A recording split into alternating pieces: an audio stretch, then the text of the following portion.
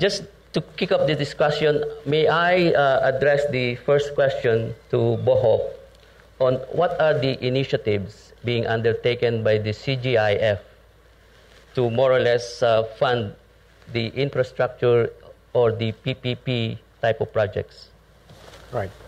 If I can start, CGIF was set up by the governments of ASEAN, including the government of Indonesia, and China, Japan, and Korea, ASEAN +3 with Asian Development Bank.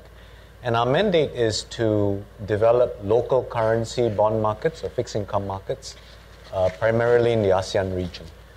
As we go around the region, we find many markets still at relatively nascent stages of development. So one that is still relatively young is one in Indonesia.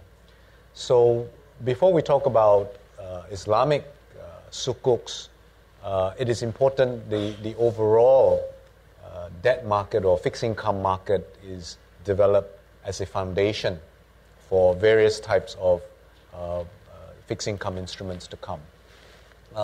So that's running in parallel, and what we do at CGIF, we provide a guarantee, an irrevocable and unconditional guarantee to the bonds, or if it's a sukuk, we provide an al-kafala contract to provide similar level of safety to investors. And this is an area we're particularly fond of looking into because we feel that, particularly in Indonesia, Ibu spoke about corporate bonds.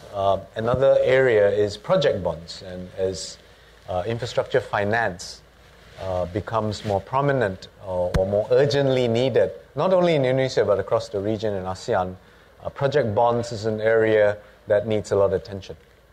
So what we are trying to do in a couple of weeks, we are looking to guarantee our first project bond in the Philippines, and we're still looking to find a project in Indonesia as well as other countries to provide our guarantee.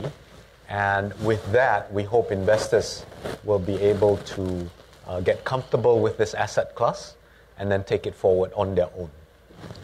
One other initiative, if I can add, is we're working on a construction period guarantee, which is only a guarantee for the completion risk. And once the project is completed, bond investors will be able to ride on the asset or have exposure to the asset without support. And this was something we thought about last year after a conference in Jakarta. CEO Nishimura-san told me, so let's come out with a product that will be useful to take markets forward. This is something we will launch, I think, this year.